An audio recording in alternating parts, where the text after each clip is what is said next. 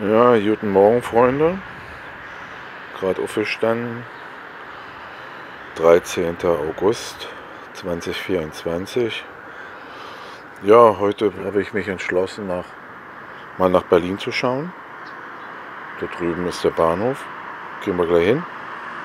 Mal gucken, was anlässlich des Jubiläums des Mauerbaus, in Anführungsstrichen, geplant ist oder was veranstaltet wird in Berlin. Es soll eine Gedenkveranstaltung geben an der Bernauer Straße, an der Gedenkstätte. Das wäre dann erstmal unsere erste Station. Mal gucken, ob die Bahn nicht wieder verrückt spielt und wir rechtzeitig ankommen. Ja gut, ein wunderschöner Morgen, scheint schönes Wetter zu werden. Die Sonne lacht uns entgegen. So, jetzt fahren wir los Richtung Berlin. Ja, ich weiß auch nicht. Hier ist ein Zug gekommen. Hallo Ballo, ey. Brauche nichts zu sagen. Ja, wie der Fußboden aussieht. Ich möchte nicht wissen, wie die Toilette aussieht. Na, aber ist egal. Man fährt mit deutschem Ticket nach Berlin.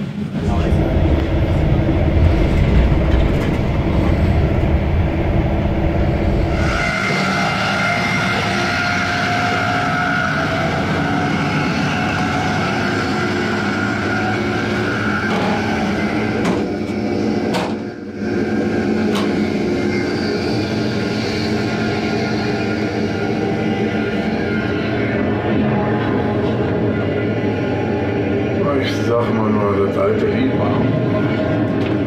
Schaut euch das an. Ich will nicht nochmal was zu sagen. Das ist die nächste Toilette. So wie der Fußboden da aussah. So sieht das hier oben wieder aus. Ich weiß nicht, vorhin kam die Schaffnerin durch, wollte die Fahrscheine sehen. Ich war mir für was. Tango Düberitz. Ja, für den Arsch. Berlin Hauptbahnhof.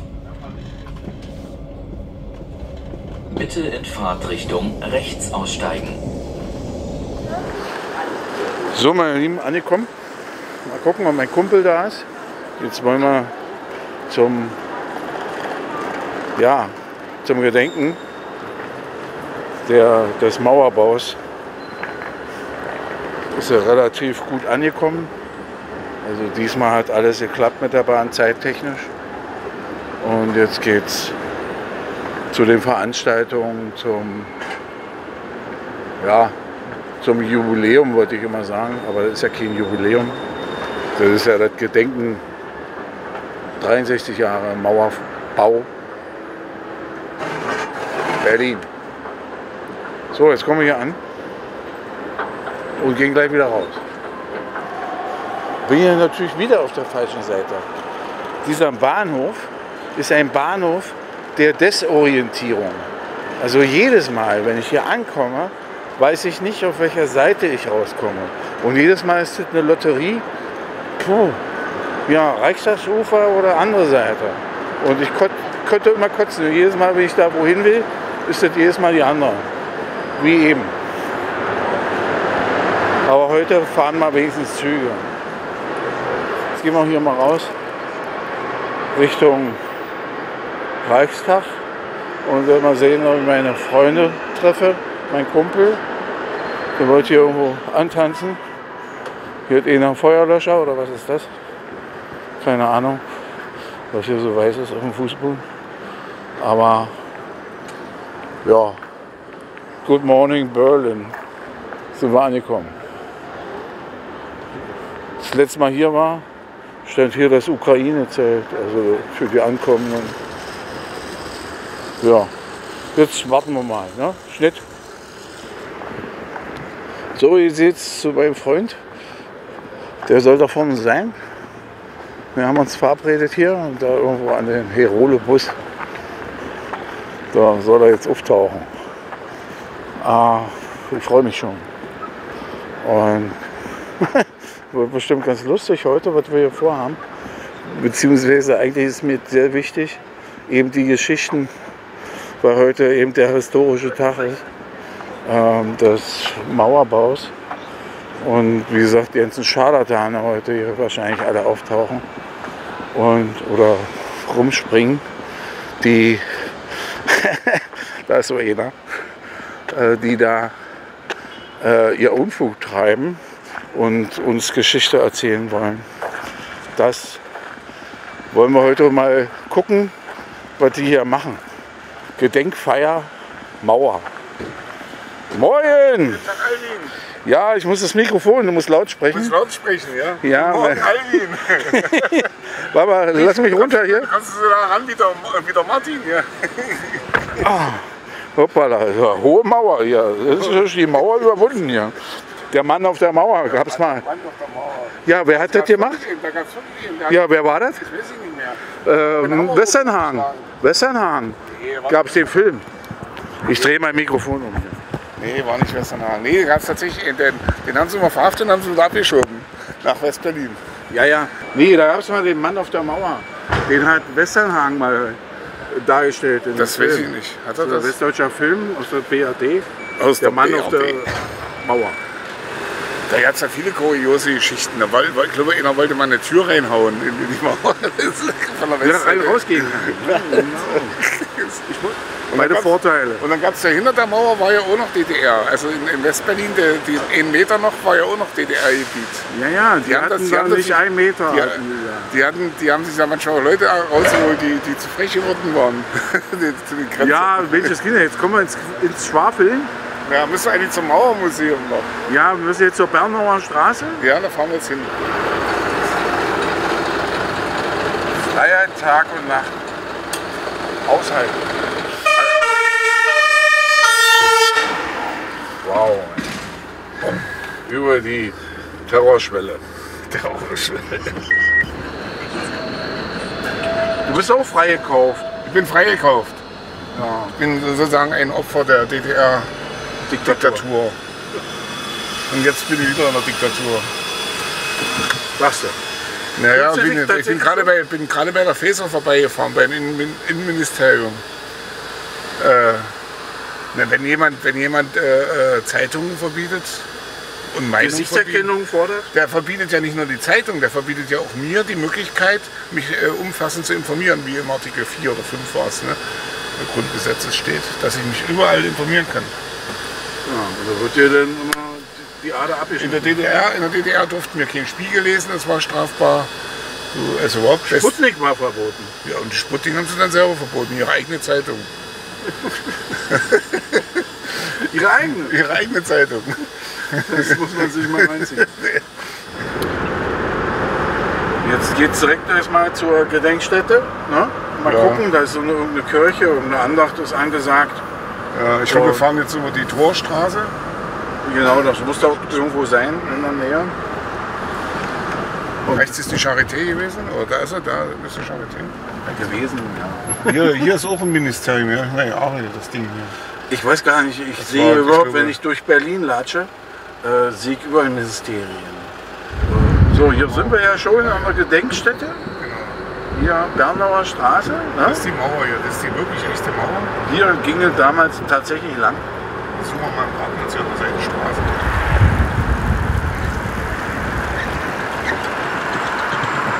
Ja Jungs, jetzt haben wir hier abgeparkt und das wollte ich letztes Mal schon sagen. Hier gibt es eine Baugesellschaft, eine Wohnungsbaugesellschaft, die sich folgendermaßen nennt. Das steht hier oben nämlich dran. Das ist die, ganz oben steht es dran, das ist der Vaterländische Bauverein EG, vbveg.de. Also, dass das noch erlaubt ist, Achtung, Nancy, da ist was im Busch. Meine Mutter war gebürtige Berlinerin und da sind wir dann hier wieder her. Da stand natürlich hier Mauer, alles sowas. Also du kennst das live also ich komme aus dem Osten und du warst ja aus der Westseite, aus der Westsicht. Ne? Ja, aus Nordrhein-Westfalen. Und dann hier gewohnt, im Westen. Abgehauen wegen Fahnenflucht oder? Nee, nicht abgehauen. Nein, einfach meine Mutter, die wollte dann unbedingt wieder nach Hause, sage ich jetzt mal. Die ist ja in Berlin geboren. Und da die Ehe auch nicht so, das war auch alles am Arsch. Mein Vater war in Oberhausen, also das war alles so. Ja, deswegen, wo das Leben so einen hinschlägt. Ja, und dann habe ich hier und dann seitdem wohne ich in Berlin und eigentlich hier wohne ich jetzt schon seit 82 hier direkt an der Mauer. Also kann man, wenn man das hier sieht, dann ist das dieser Pillepalle, ne? Ja, also die Mauer. Die waren nicht früher, richtig. Die Mauer, die hier stand, die ganze Mauer. Da hinten war so ein, wo du raufgehen konntest, weißt du? Ja, ein Turm. Ja, rüber gucken also, konntest. Rüber, so ein Schau... Ja, Schauturm. Da ja, ja. Die Mauer selber hast du gar nicht so sehr gesehen, weil ja mehr alles zugewachsen war. Wenn man dann mal so vom Trinken nach Hause kam und man nicht mehr so bis nach Hause geschafft hat. Ne? Was sagen die Mauer der Pinkel? Ja, ein Mauerpisser. Ein Mauerpisser, ja. Nein, ja, aber die Zeit, jetzt mal die Veränderung zu heute, gibt's da, hast du da auch Parallelen? Also ja, ich habe, meine erste Frau, die ist verstorben und wir hatten viel Verwandtschaft in Wandlitzhaus. Und da sind wir öfters nach Wandlitzhaus mit meinen Schwiegereltern und deswegen kenne ich das eigentlich besser als manch Berliner, da ich ja kein gebürtiger Berliner bin. Aber da ich diesen ganzen, und dann habe ich bei der BVG gearbeitet und deswegen kennt man das alles hier. Aber jetzt muss kommt meine Straßenbahn, tut mir leid. Jetzt muss er los. Ja, ich muss ins Krankenhaus fahren zu meiner Frau. Keine Frage. Ich danke dir für das Gespräch. Naja, vielleicht so ein ganz klein bisschen Informationen da. Na, aber klar, wir haben bestimmt heute noch ein paar mehr. Komm gut nach Hause, ne? Jetzt gucken wir mal hin zur Kapelle der Trauer.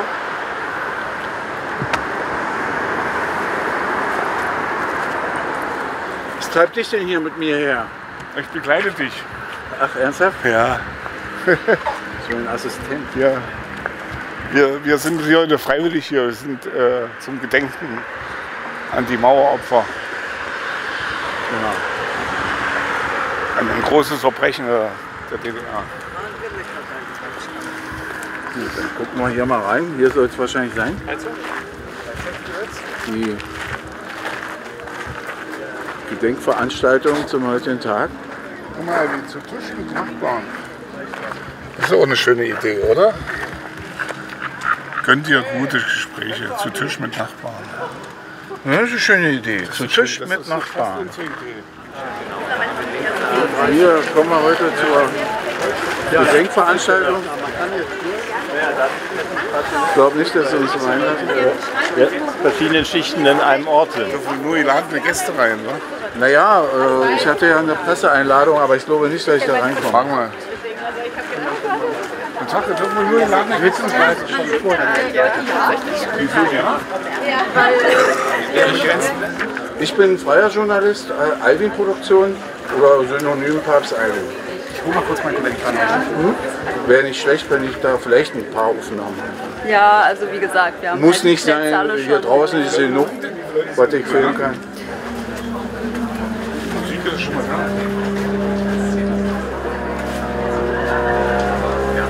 Könnt ihr euch gerne.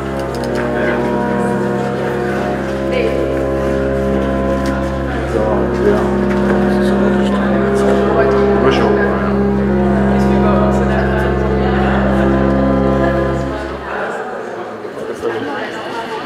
Dein Eindruck hier? Wir sind hier in der Kapelle wie heißt das? Der Versöhnung? Ja, wahrscheinlich, ja. Kapelle der Versöhnung. Gedenkstätte Berliner Mauer. Ja, genau. Ja, es lesen interessante Leute jetzt gleich bei der Gedenkveranstaltung. Oder sprechen. 4 Leute, die tatsächlich geflüchtet sind und Tunnel mitgebaut haben. Und dann Leute nachgeholt haben. Und zum Schluss spricht noch jemand aus der Ukraine. Na gut. Ja. Auch geflüchtet. Ja, mal sehen. Aber der ist auch geflüchtet, ja. Frank Ebert spricht auch Berliner Beauftragter zur Aufarbeitung der SED-Diktatur. Ja, das war für mich der interessanteste Gesprächspartner. Mal sehen. Was hat der für eine Biografie? Weiß keiner, ne? Schwierig. Schwierige Biografie. Gut, ich gehe jetzt mal rein. Ja, du geh mal rein und ich wünsche dir viel Erfolg.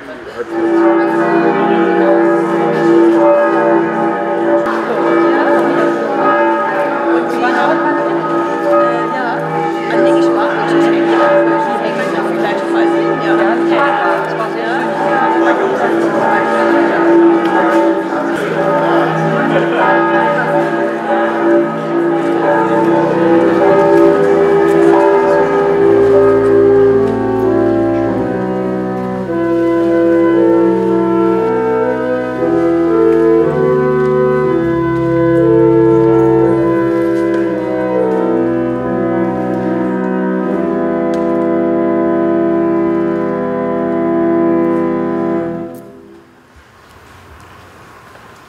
Sehr geehrter Herr regierender Bürgermeister Wegmann, sehr geehrte Frau Abgeordnete Usig, sehr geehrte Abgeordnete des Bundes und des Landes Berlin, sehr geehrte Vertretenden der Botschaften, sehr geehrte Angehörige der Todesopfer, die an der Berliner Mauer ihr Leben verloren haben, und sehr geehrte Vertreter der Opferverbände.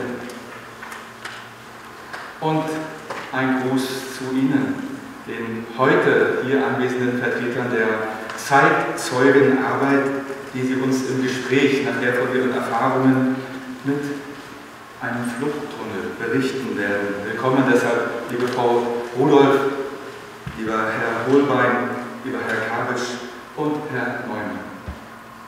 Und auch ein Willkommen draußen den Gästen im Wandelgang, die Sie von dort unsere Übertragung miterleben. Ein paar hundert Meter von hier, die Bernauer Straße hinauf in diese Richtung, viele kennen es, sind Großfotos an den Wänden. Sie erzählen durch ihre einfache Sprache der Bilder von überstandenen Leidenswegen, die Menschen im geteilten Berlin oft jahrelang gegangen sind. Und Sie können es merken an den Gesichtern derer, die dort still vorbeigehen und sich das anschauen, wie diese Fotos nicht nur Historie oder Geschichte erzählen, sie bewegen auch die Seele. Mit vielen Besuchern aus aller Welt hier am ganzen Erinnerungsort, besonders auch in der Kapelle, wenn wir ins Gespräch kommen, merken wir das. Wenn die tausenden Touristen jeden Tag kommen, aber auch viele Menschen, die hier wohnen, links und rechts der alten Bernauer Straße, viele aus migrantischen Familien und immer wieder viele, die aktuell vor kurzem erst geflüchtet sind. Von allem wissen wir, wie hier am Erinnerungsort im Spiegel mit den historischen Fotos und Dokumenten ihre eigenen Erfahrungen wach werden, ihre eigenen Erlebnisse mit ihren Grenzen, aus ihren Ländern, von ihren Mauern, von ihrer politischen Ohnmacht in den Konflikten und Kriegen, zum Beispiel in der Ukraine, in Israel und Palästina, in Syrien, in Afghanistan. Wir könnten die Reihe fortsetzen. Wie kaum in anderen Jahren zuvor spüren wir wieder den Schmerz, was diese große Menschheitserfahrung bedeutet. Flucht. Ja, herzlich willkommen. Wie keine zweite Aktivität stehen die Tunnelbauprojekte nach dem Mauerbau. Darüber gibt es viel zu sagen. Wir möchten heute aber keine historische Einführung geben, sondern wir können heute mit 4 Menschen ins Gespräch kommen, die mit diesen Tunneln verbunden sind. Evelyn Rudolph floh durch den Tunnel 29 nach West-Berlin. Hubert Holbein und Joachim Neumann, beide selbst aus der DDR geflohen, waren am Tunnel 57 und Herr Neumann auch am Tunnel 29 beteiligt.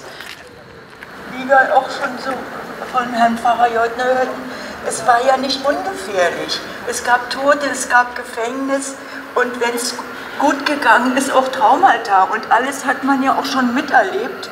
Und trotzdem gab es Menschen, die wirklich mehrere Monate ihres Lebens daran gaben, für Verwandte, Freunde oder auch nur um zu helfen, die Fluchtmöglichkeiten zu schaffen. Das ist also alles so unvergesslich, dass es einen wirklich immer begleitet. Und es hat auch so, zum Beispiel habe ich fast zufällig erst 2013 erfahren, dass ich eine Stasi-Akte besitze. Also eine einfache junge Frau, die in der Bibliothek arbeitet, ein kleines Kind wurde wirklich ab 61 überwacht von Nachbarn und allen möglichen. Das habe ich dann erst 3 Jahre später erfahren, durch 2016, durch meine Stasi-Akte. Und da ist mir nochmal der Schreck wirklich in alle Glieder gefahren, hört sich blöd an, dass ich überwacht wurde und nicht auszudenken, was alles hätte passieren können. Da war noch wirklich zu so später Zeit, kam alles verstärkt nochmal hoch und ja. Das ist das Schicksal vieler Geschichtslehrer. Zum anderen, und das ist wahrscheinlich einer der wichtigsten Gründe, ist insbesondere die Geschichte der Tunnelfluchten natürlich eine spannende Geschichte. Die Jugendlichen heute hören das zum Teil wie einen Thriller. Und das ist natürlich eine Sache, die Jugendlichen auch sehr interessiert, wie unmittelbar das persönliche Erleben, das Auf und Ab der ganzen Sache damit hineinspielt. Und wenn auch die Fakten, die dahinter stehen, vielleicht nicht immer so gut bekannt sind bei den Jugendlichen, die Geschichte als solche, also die schlägt immer ein. Vielen Dank. Und nachts, als ich zurückfuhr, wurde die Mauer gebaut. Und morgens wachte ich auf und da war die Teilung. Und sie war ziemlich brutal gleich. Und das erlebte ich gleich am Sonntag, den 13. August. Und hatte das Gefühl, das ist nicht nur für heute und morgen, sondern das wird länger dauern. Und somit schmiedete ich dann gleich mal Fluchtpläne für mich und für die Familie, die darauf mündete darin, dass dann Diskussionen entstanden sind innerhalb der Familie, wie machen wir das denn? Und man wollte das nicht überstürzen.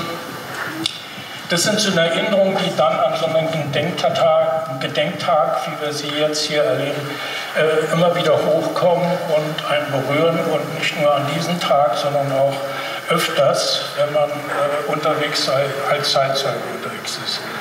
Aber das ist natürlich einmal wieder ein besonderes Ereignis, vor allem hier in dieser Kirche, in dieser Gedenkstätte, dass es nicht selbstverständlich ist, was ich persönlich erlebt habe und was wir erlebt haben, dass wir in Freiheit und in Demokratie leben können und dass es nicht selbstverständlich ist, dass es uns so in Schoß fällt und wir etwas dafür tun müssen. Das geht mir dabei immer wieder durch den Kopf.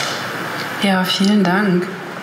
Und es war der Beginn einer Entwicklung, die letzten Endes dazu führte, dass ich dann im Dezember 1961 die DDR verlassen habe.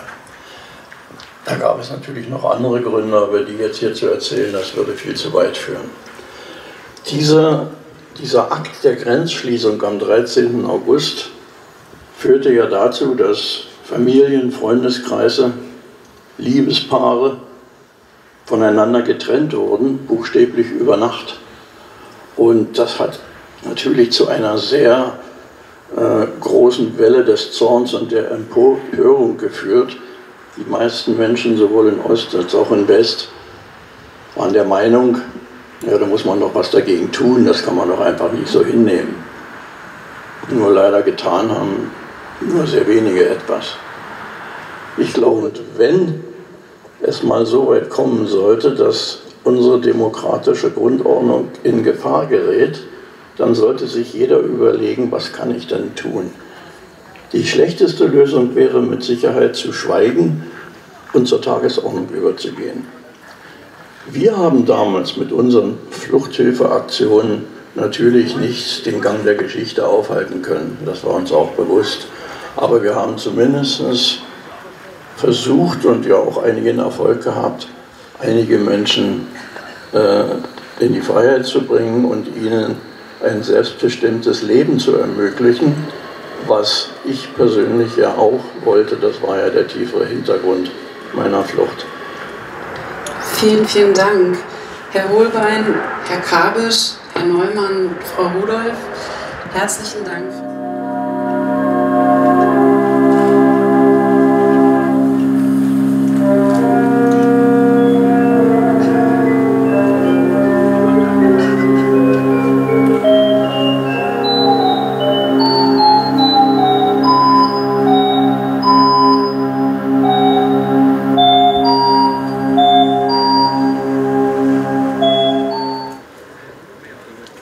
Lassen Sie uns den Geist dieser spirituellen Mahnwache mittragen in unsere Arbeit, in unsere Bezüge, Verantwortlichkeiten.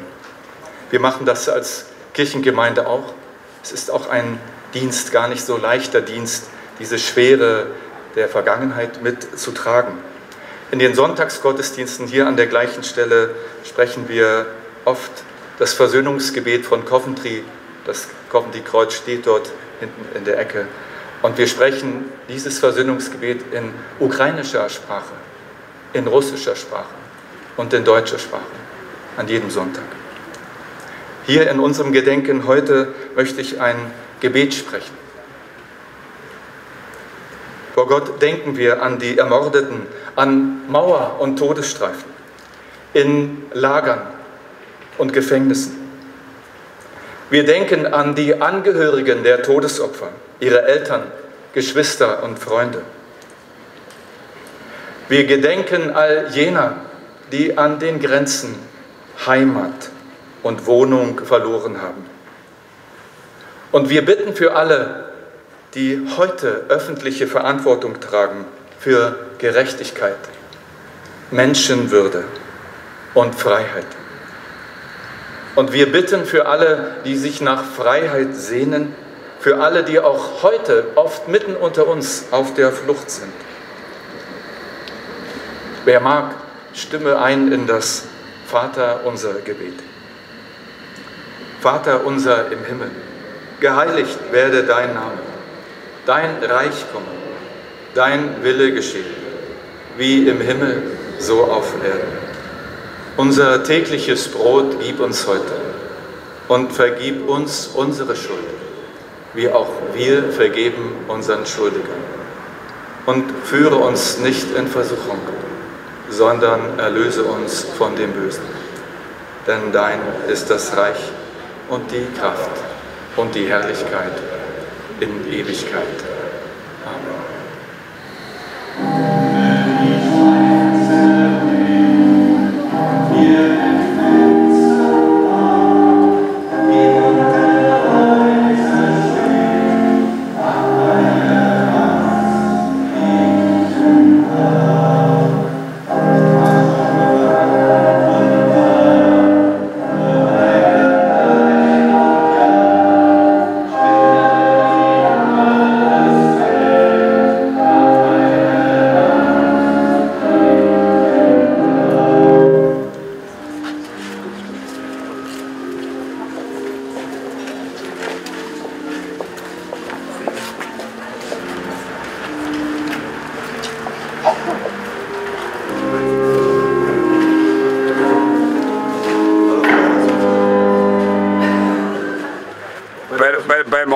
Beim Mauerbau war ich ausgerechnet, in Tirol. Da war ich 3 Jahre alt und ein paar Wochen. Ja, mit Eltern. Die sind am 12. Nach Tirol gefahren und da haben sie im Radio dann gehört, das in Berlin Zaun gezogen ist. Vater wusste nicht, ob er wieder nach Hause kommt. Der wäre dieses Jahr, am 27. September, wäre er 98 Jahre alt gewesen. Der war bei der Feuerwehr und hat unter anderem auch den Kran gefahren, als technischer Dienst. Und wie fühlst du dich hier bei so einer Veranstaltung? Naja, als Zeitzeuge, ich würde sagen, also wenn ich daran denke, was jetzt im Augenblick gerade in Israel und fragt man sonst wo los ist, muss ich sagen. Überall werden Mauern gezogen. Aber wie? Ja, klar. Na los, das Schlimme ist ja bloß, heute, wenn ich da sehe, da in Fenstermühlen, damals da war ich 5 Jahre alt, da kennen die an uns vorbeifahren, ich wusste damals nicht, das war die erste Satellitenübertragung nach Amerika. Aber du bist Westberliner. Ja, los. Stettiner Straße groß geworden. Ausgerechnet 5 Häuser weiter hat ja mal Erich Mielke gewohnt. Als Schüler. Ich glaube, mein Onkel hat den noch kennengelernt. Du hast ja eines auf dem Kerbholz. Nee, Kerbholz nicht. Die andere. Ja, der Rest ist hier drüben war meine erste Freundin, wunderbar. Ich bin immer der Junggeselle. Und im Augenblick stapeln sich bei mir die Mädels, die mit mir was zu tun haben wollen. Aber das freut mich ja. Nee, Moment mal. Ich meine freundschaftlich. Na klar. Der Rest ist noch nicht, ja. Naja, eben, anders geht's nicht. Menschenfamilie. Ein Mensch muss man sein. Genau. Mein Freund, ich wünsche dir eine schöne Zeit. Sehr schön grüßen. Ich wünsche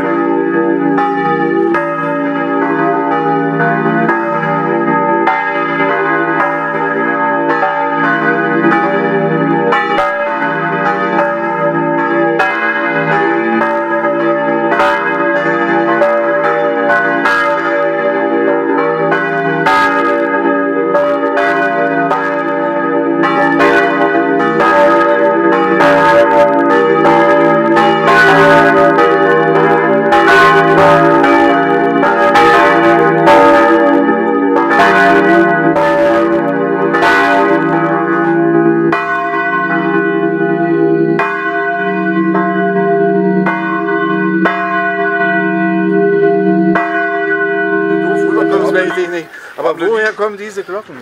Das sind die Originalglocken aus der Original-Versöhnungskirche, die hier mal gestanden hat. Versöhnungskirche? Genau. Wurden die vorher ausgebaut oder die bei der Sprengung mit runter? Die wurden gerettet. Vorher? Die wurden gerettet. Vorher? Ja. Und jetzt, ja. Die Sprengung habe ich miterlebt. So, ich bin Zeitschau, ja. Kannst nicht wissen. Ja. Naja, aber das ist natürlich, wenn man sowas denn anschieben kann, ist das natürlich auch eine Art Befreiung. Das ist Gänsehautfaktor. Das ist Gänsehautfaktor pur, das ist Geschichte. Ja, und das ist einfach so. Weil ist halt Geschichte. Ja, definitiv. Ja. Und ja, frag mal Oma. Kann ich leider nicht mehr. Ja, vielleicht wirst du ja mal Opa. Genau. Jetzt gucken wir mal hierher. Hier ist niedergelegt worden.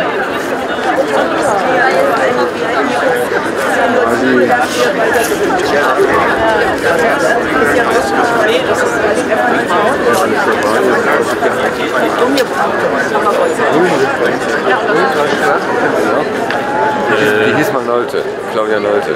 Ah, wir sehen alle so offiziell aus. Ja, sind wir auch. Seid ihr auch? Sind wir auch, ja. Heutiger Tag, 13. August. Was gibt es da zu sagen? Ja, es war immer wieder ein tiefes Erlebnis. Und ich habe hier in der Gartenstraße als Kind als Ostberliner schwimmen gelernt. Dann kam die Mauer, dann die Haft. Gab es noch Schwimmbäder? Und ja, wir haben viele schwimmen gelernt in der Gartenstraße in Ostberlin. Und jetzt bin ich halt jedes Jahr hier für einen großen Dachverband der SED-Opfer und darf an solchen Veranstaltungen teilnehmen. Ja, SED, ja, punkto SED-Opfer, ja. Sind Sie der Beauftragte für die SED-Staaten? Ich bin der Bundesvorsitzende der Union der Opfer der kommunistischen Gewaltherrschaft, das ist der Dachverband vieler Verbände. Ja. Also habe ich einen richtigen Ansprechpartner gefunden, gerade zum heutigen Tag. Die Aufarbeitung der Stasi, ist das alles aufgearbeitet worden? Ja, die Aufarbeitung geht ja immer weiter. Auf jeden Fall bei aller Kritik ist die Aufarbeitung des SED-Unrechts, einschließlich auch der Stasi-Akten, weltweit einmalig. Das muss man immer vorneweg sagen. Mängel gibt es immer, aber da arbeiten wir dran. Haben Sie selber auch eine Akte gefunden? Nicht nur eine. Ihre eigene, meine ich. Ich habe 14.000 Seiten, ja. Das ist schon. Also ich habe meine auch gefunden und auch wiederbekommen. Aber es ist natürlich auch ziemliches Drama an der ganzen Geschichte. Ja. Und ich persönlich habe Angst, dass sich sowas wiederholt. Ja, die Angst habe ich nicht, weil wir eine starke Demokratie sind und die Bürger so selbstbewusst sind, dass sie sich zu Wort melden, wenn ihnen was nicht passt. Und sie dürfen es ja auch. Naja, noch. Hallo, Frau Böttler. Aber ich wünsche euch eine schöne Zeit. Danke gleichfalls. Na klar. Dankeschön. Das Bundesarchiv. Den Kranz nehmen.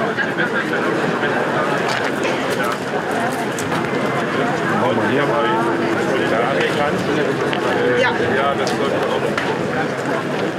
Ja, aber Die SPD, die Berliner, legt hier was nieder. Hier haben wir die Linke. Auch Thüringen, die Landesregierung legt hier was nieder. Ja, alles vertreten. Ja, auch zum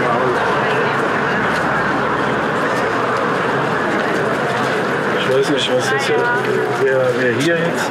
Die FDP, natürlich in Blau-Gelb.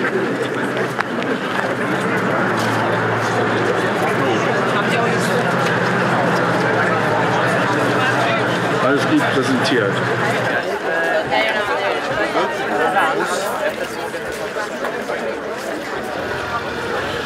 Ja, meine Freunde, gut, schnell mal hier rüber über die Straße zum Auto und dann gucken wir mal, ob wir noch nach Kreuzberg fahren. Dort ist nachher auch noch eine Kranzniederlegung. In Großbeeren wäre dann auch noch was am Abend, aber ich glaube, da reicht mein Akku nicht zu aus. Und ja, waren noch erstmal nette Eindrücke zum 13. August, Tag des Mauerbaus. 63 Jahre ist das her und nichts ist vergessen. Ja, los, meine Freunde, jetzt sind wir in Kreuzberg. Hier ist auch Gedenkstätte. Hier ist mächtig was los. Offizieller Termin. Bürgermeister von Berlin ist anwesend gewesen oder noch da, ich weiß es nicht. Bin ich mal gespannt, was hier los ist.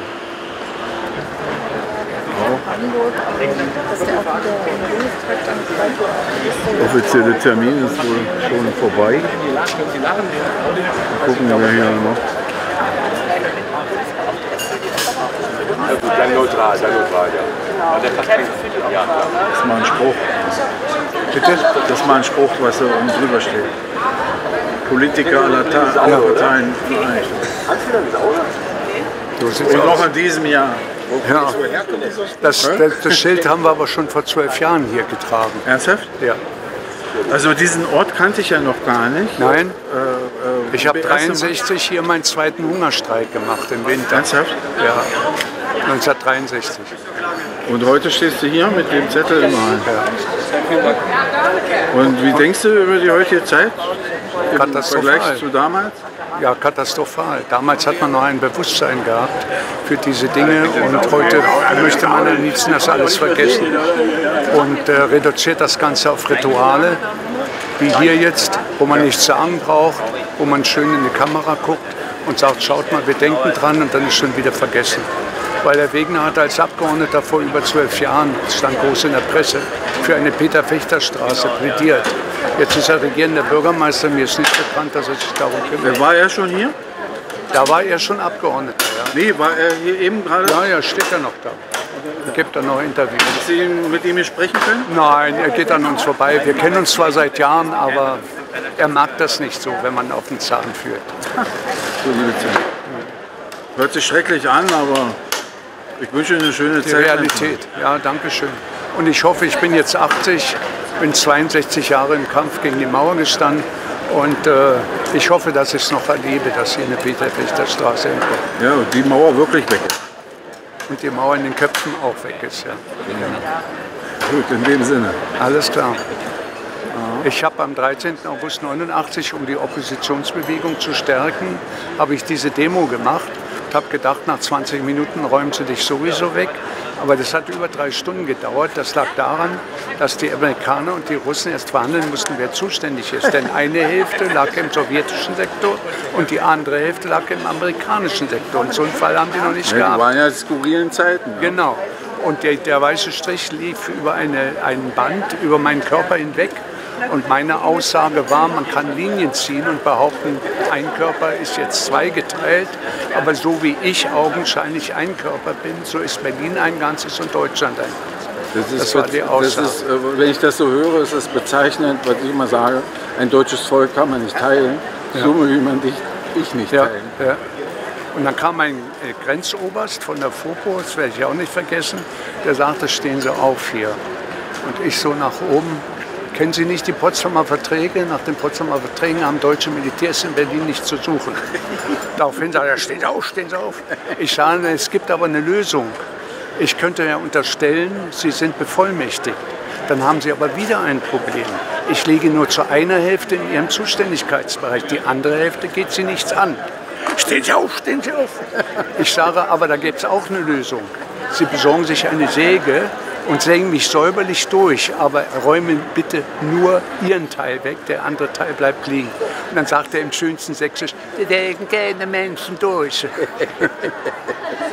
Naja, da hast du ja ein bewegtes Leben gehabt schon. Ja, habe ich schon. Und stehst hier mit voller Kraft. Bin ja auch am Checkpoint Charlie verhaftet worden. Das Foto kann man noch hinten in der Ecke sehen, wo die Fototafeln sind. 1965, weil ich für die Freilassung politischer Gefangener demonstriert habe. Und 1966 bin ich zu 8 Jahren verurteilt worden. Die Rudi-Dutschke-Straße ist auch nicht weit. Die ist auch nicht weit. Und bin dann freigekauft worden und ich habe meine Demos immer weitergemacht bis zum Ende der Mauer, aber sie haben nie wieder gewagt, mich festzunehmen. Also sie haben dann irgendwie akzeptiert, das machen wir nicht normal, weil das damals in allen Blättern drin war, als ich verhaftet wurde. Und naja, so ist das. Gut, dann danke ich dir erstmal. Langes Gespräch, aber auch intensiv. Finde ich cool.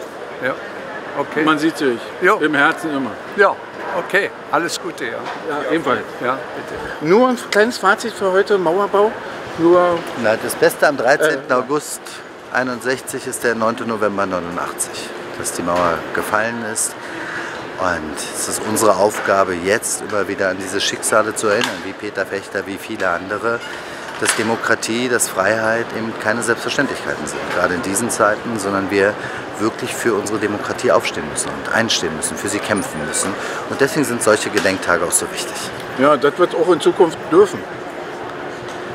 Ja, absolut. Und selbst wenn man es irgendwann nicht mehr darf, muss man aufstehen. Das zeigen uns ja auch die mutigen Frauen und Männer vom 17. Juni 1953, als sie aufgestanden sind. Vieles mehr. Und für Demokratie und Freiheit auf die Straße zu gehen, ist immer richtig. Und wird sich am Ende auch durchsetzen, wie der 9. November 89 ja auch gezeigt hat. Gut, in dem Sinne, schöne Zeit wünsche ich. Für wen machen Sie denn das? Ich bin Papst Alwin. Die Mauer in den Köpfen, würde ich sagen, ist gar nicht verschwunden. Das ist teilweise nicht gesagt worden, das ist geblieben. Und diese Mauer in den Köpfen, würde ich sagen, wird jetzt wieder größer. Das zeigt sich ja beispielsweise auch an dem differenzierten Wahlverhalten, also jetzt in der ehemaligen DDR und hier. Nicht, dass die AfD jetzt da so stark ist. Das ist ja nicht, dass die Leute jetzt die AfD so toll finden, aber die sahen sich, irgendwie ist da was von ihrer Seite her quer gelaufen. Und da wehren die sich jetzt gegen. Nicht? Früher haben ganz viele links gewählt noch, Linke und so, und jetzt sind sie bei denen. Ja, es gab schon, die anderen Parteien haben uns ja alle beschissen. Muss man einfach mal so sagen. Ne? SPD, Grüne, FDP, die Linke, alle. Und in der Corona-Zeit haben wir ja gesehen, wie sie alle mitmachen mit dem Kapital, mit dem Pharmakapital. Ja, das war ja nur eine ganz andere Nummer mit Corona. Ja, aber da hat sich ja die Spray vom Weizen getrennt. Das ist ja unglaublich. Das ist ja auch noch nicht vorbei, finde ich. Nee, ist noch nicht vorbei. Konrad Schumann hieß er. Wie? Konrad Schumann. Ach ja, Konrad Schumann, genau. So, naja, alles klar, dann guck mal weiter erstmal. Genau, da ist er rüber. Stimmt, ja. 60 Jahre. Das nächste Maueropfer. Ja, und für der hat ja überlebt. Bitte? War den sein Kumpel? Der hat überlebt. Nee. Nein, da ist kein Kumpel. Dem ist nicht passiert.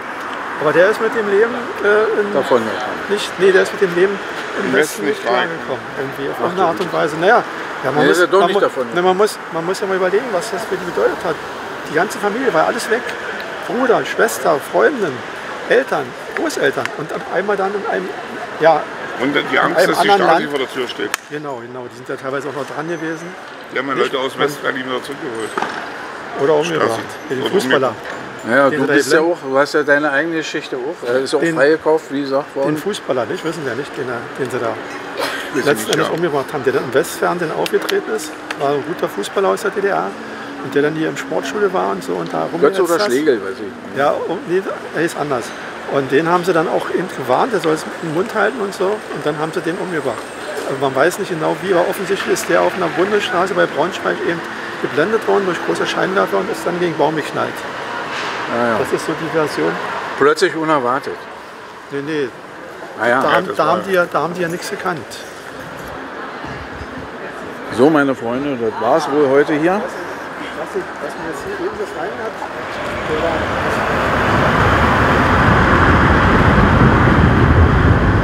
so, und jetzt sind wir hier noch mal kurz am Reichstag. Fahren wir kurz mal ran, weil da haben sie ein paar Schilder umgehängt von den Mauertoten und wollen mal schauen, ob es da auch noch ein paar Reaktionen der Menschen gibt, weil es war heute schon sehr emotional und hier, das ist direkt kurz vorm Brandenburger Tor, schauen noch viele Leute hier, wie ich gerade sehe, hier um die Ecke ist das nämlich, müssen warten auf grün.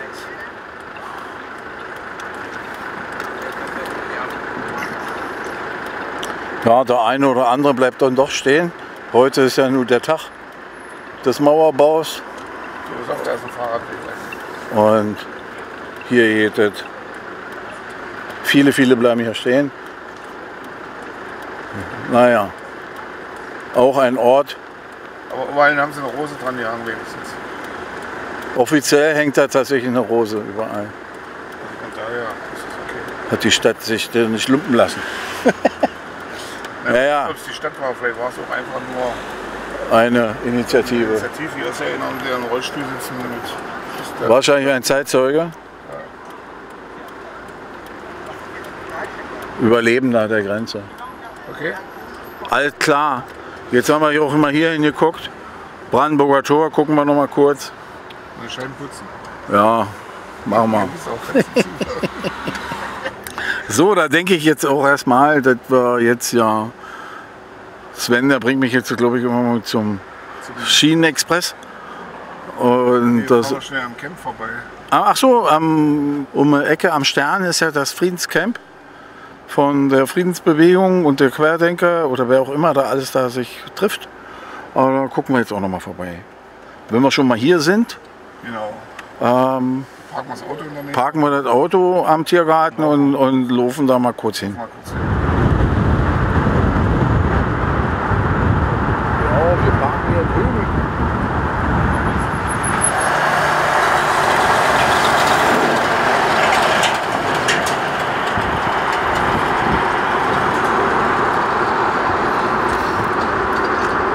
Ja, wir fahren immer rum.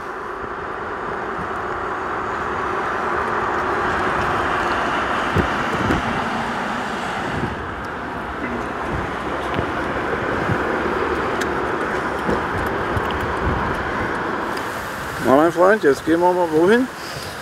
Zum Querdenken Friedenscamp. Das ist hier am Stern. Am Stern haben sie sich hingestellt. Erst waren sie auf der Straße, wo auch die Kundgebung war am vorletzten Samstag. Und dann haben sie die aber da wegräumen müssen, weil irgendwelche wichtige Verkehrswege in Berlin blockiert sind wegen, was weiß ich. Wegen anderer Probleme? Ja, die haben ein Wasserrohr oder was. Naja, jetzt gucken wir mal, die Freunde mal anschauen. Sie haben sich darauf geeinigt, dass sie am Stand stehen dürfen, was eigentlich auch die bessere Sache ist. Wobei natürlich auch recht laut und so, ne? Aber ja. Nee, du guck dir das mal an, wie das leuchtet da unten.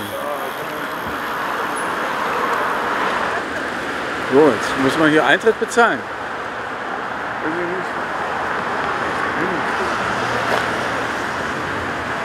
Schwachflug. Illegal rein.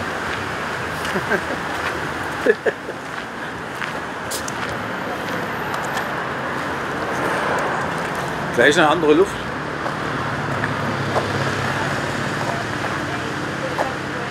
Das Friedenscamp. Aber sind das alle jetzt hier? Das ist alles, ja. Ja, ein bisschen übersichtlich, ja? Übersichtlich.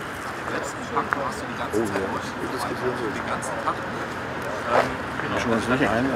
Warum nicht? Tag. Ja. Und da könnte man ja nicht für die Antifa. Bitte? Ihr filmt nicht für die Antifa. Wenn wir uns einfach da ein paar Ihr filmt nicht für die Antifa. Genau. Hallöchen. Mensch, wir kennen uns ja auch.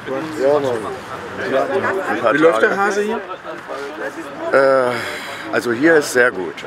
Wir haben uns mit der schöner Platz hier eigentlich. Super, Mann. Wir haben die Else und die riesengroße Blumenvase direkt in unserem Wohnzimmer hier.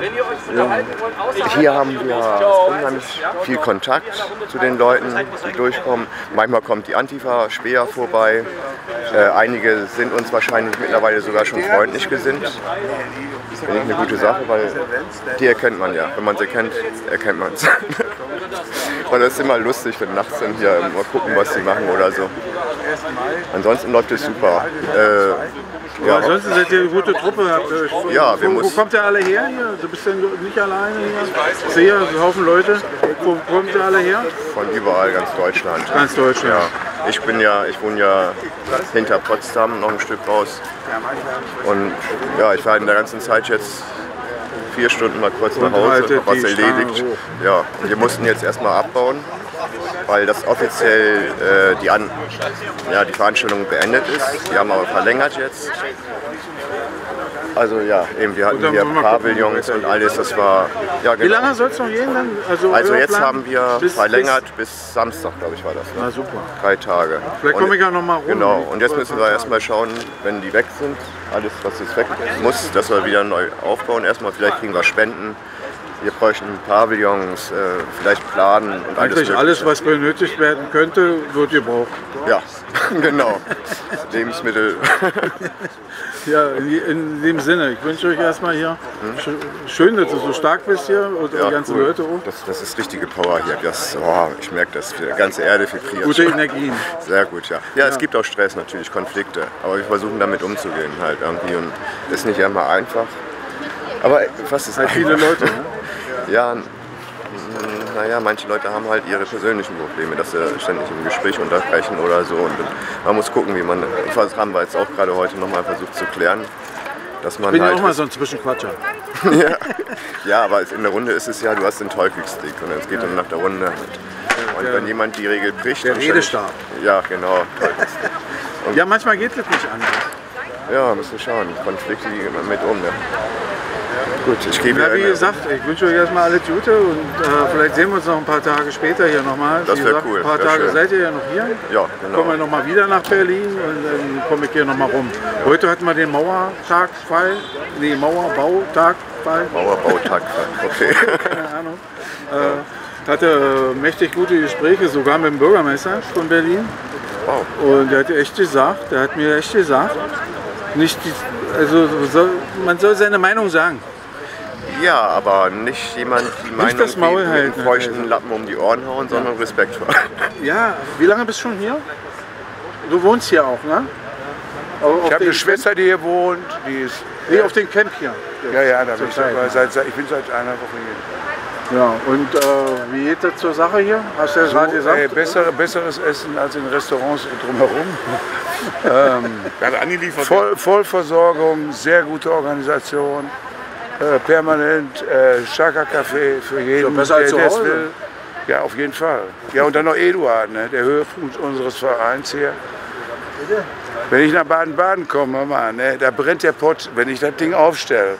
Ne, da stelle ich noch einen 7,5 Tonner daneben. Nee, ich war doch Versammlungsleiter hier. Versammlungsleiter? Ja. Ach, du bist der hat jetzt übernommen. Ach, das ist der Hammer. Ja, wie läuft der Hase hier jetzt gerade? Ja, wir haben offiziell, 13.08. war heute. Ja, eben gerade der Mauerbautag. Ja, wenn das noch einer in Erinnerung hat. Und ein kleiner Teil der Gruppe hat sich entschlossen, noch zu bleiben. Das ist sehr schön. Aber die Hauptgruppe, wir waren auf 13.08. disponiert. Und der Großteil geht jetzt nach Hause. Das Equipment, das wir jetzt hier großzügig aufgebaut hatten, das ist jetzt schon im LKW. Ressourcen gehen noch ein bisschen zur Neige sozusagen. Nee, die werden immer mehr. Ach so. Ja. Hier wird weniger, aber... Ja, die Energie, also unsere Energie geht immer weg. Das war ähnlich wie nach der Aufklärung. Ne? Da hat man auch nochmal versucht, die alte Ordnung hat sich versucht, sich natürlich aufrechtzuerhalten. Aber das wird genauso wenig jetzt gelingen wie damals in der Metternichtzeit mit der Restauration. Nur heute geht es ein bisschen schneller. Was bleibt jetzt aber ist Demokratie, die bleibt. Die Frage ist welche. Unsere, hoffe ich. Unsere, ja, eine Demokratie, also die Bürger wieder in die Politik bringt und die Politik, und ich sage bewusst nicht Politiker, die Politik wieder zu den Bürgern. Das ist umfassende Demokratisierung, im Grunde ganz kurz Etikette zu Basisdemokratie. Ja. Politik von unten. Von unten, ja, genau. Und nicht andersrum, wie heute. Ja, dann machen wir die alten Fehler nochmal mit den ganzen fundamentalen Problemen, die wir bekommen. Bis zum militärischen Konflikten. Jetzt brauche ich mal den Glücksspiegel.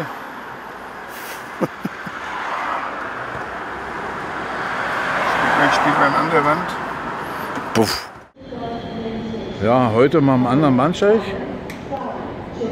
Und ich habe heute eigentlich nicht so viel zu bemängeln bei der Bahn, außer dass es schmutzig ist. Aber ansonsten bin ich sehr gut bedient worden heute. Soll ja auch mal sein, ein bisschen Lob. Aber vieles ist halt trotzdem noch im Argen.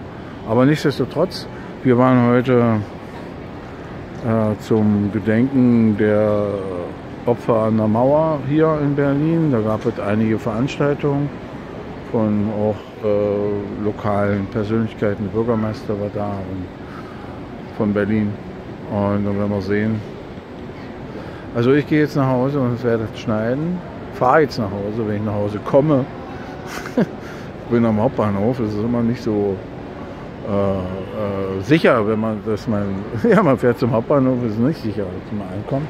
Aber heute sieht es gut aus und mein Zug hat nur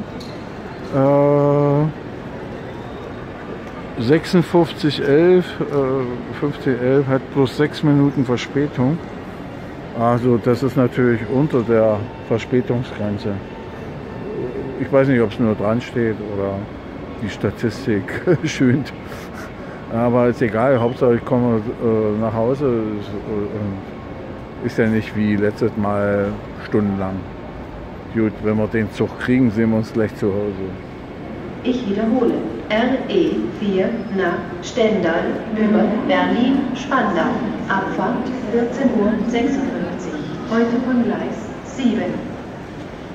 Muss ich jetzt natürlich, das ist typisch, kurz vor Abfahrt geht es natürlich genau, das ist immer das. Jetzt bin ich auf 5, 6 und heute auf Gleis 7. Das alte Lied, dass die das nicht hinkriegen, ich verstehe es nicht. Kann es nicht verstehen. Jetzt müssen alle Passagiere den ganzen kompletten, ja, wenn es gegenüber gewesen wäre, aber einfach, ja, wechsel mal den Plan. Am besten, also, ich komme nicht mit den jungen Leuten der heutigen Bahngesellschaften. Und dann bin ich ja pünktlich dann auf dem anderen Bahnsteig, weil man hier lange Rolltreppen fahren muss.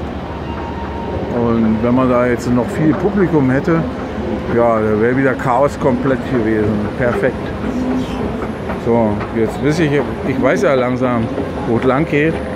Hier rechts rum und dann die nächste Treppe runter. Aber wer das nicht weiß, der ist auch verloren in diesem Lost Place Hauptbahnhof. Ja, jetzt kommen wir an hier. Gleis 7. 15:11. Gut, ich bin immer noch guter Hoffnung, dass ich nach Hause komme. Ja, meine Freunde, jetzt geht's.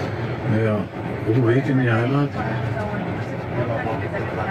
Schaut euch an, wie schön unsere Heimat ist.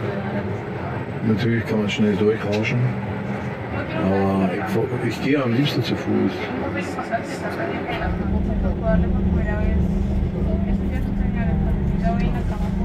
Ja, meine Lieben, wir sind wieder angekommen.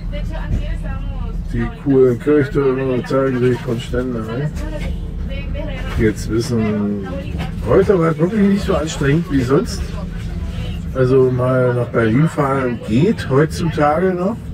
Also nicht immer, aber guckt die anderen Filme. Aber heute ging es tatsächlich. Wir sind morgens los, ich bin morgens los und jetzt wieder zu Hause.